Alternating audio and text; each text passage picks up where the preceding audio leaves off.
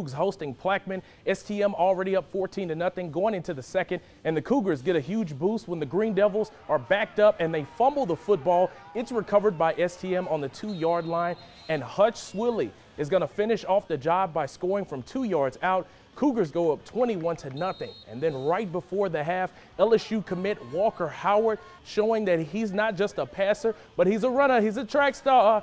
He's going to ride the wave when he gets hard. Yeah, you heard that right. He sets that up for Howard. That's a good one. That sets it up for Howard to find Jack Hines for a touchdown to put STM up 28-0. STM rolls on to win this one 63-0. Heading over